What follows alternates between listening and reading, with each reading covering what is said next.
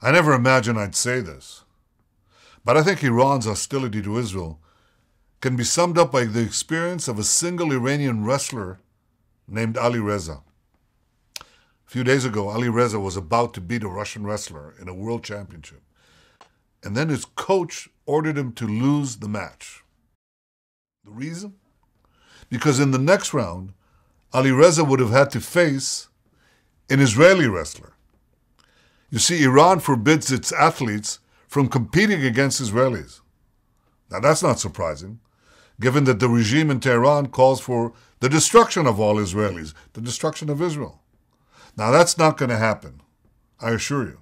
We won't let that happen. But in the meantime, it's the people of Iran who pay the price. When his coach told Ali Reza to throw the match, he said his whole world seemed to come to an end.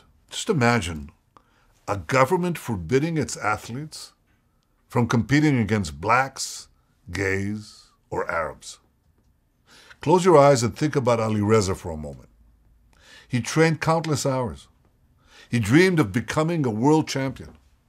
But the Iranian regime would rather see its athletes lose than compete against Israelis. So I have an idea.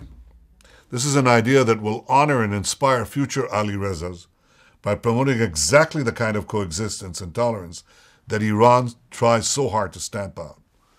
I want you to film yourself playing a sport against someone of a different nationality, a different faith, or different color. I want you to compete like hell. We're all for competition. Then I want you to shake hands, go out for a drink together, and then upload this to the social media. I want you to show Iran's regime that hating others will never make you a champion. It only makes you a pathetic and insecure loser. Winners aren't afraid to show tolerance and respect.